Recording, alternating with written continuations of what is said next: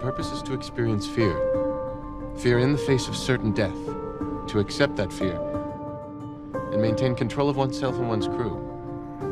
Your suggestion that I do not care about dying is incorrect. Spock, wake up, damn it! I am entirely conscious, Doctor. I'm simply contemplating the nature of mortality. It is true I chose not to feel anything upon realizing that my own life was ending. You get that son of a bitch back on board right now! Such action violates the Prime Directive. Doctor, the needs of the many outweigh the needs of the few. Shut up, Spock! We're trying to save you, damn it! Cannot be broken, everything's turned.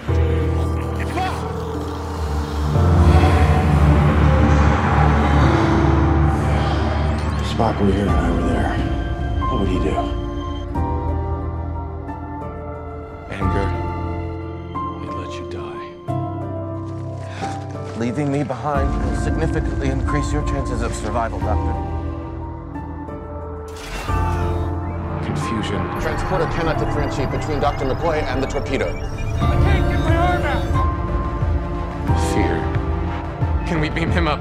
Well, that's damn sure, so yeah, but completely out of the question. 10, 9, 4. Loneliness. Jim, get her the hell out of here! Well, at least I won't die alone. I had experienced those feelings before. Such a feeling is something I choose never to experience again. You mistake my choice not to feel Here I was thinking you cared. as a reflection of my not caring. Of course I care, Leonard. Well, I assure you, the truth is precisely the opposite. I can't imagine what that must feel like. Spock, I'm so sorry. Fear of death is illogical. Fear of death is what keeps us alive.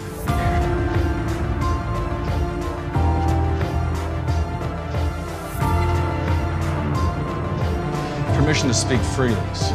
The dialogue we have had across the years has always... Spock. Perhaps you too should learn to govern your emotions, Doctor. Are you out of your Vulcan mind? I will gladly defer to your medical expertise. Sir, I am no longer fit for duty. The doctor does have a point, Captain.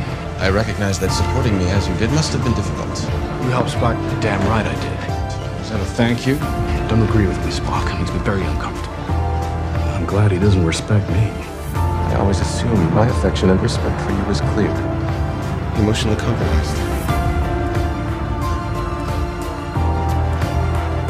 I'll keep an eye on him. I could not find the time Spock, to tell him. you don't have to say it. The miserable have no other medicine but only hope. What'd you do? We will do what we have always done. We will find hope. How poetic. That was not my intention.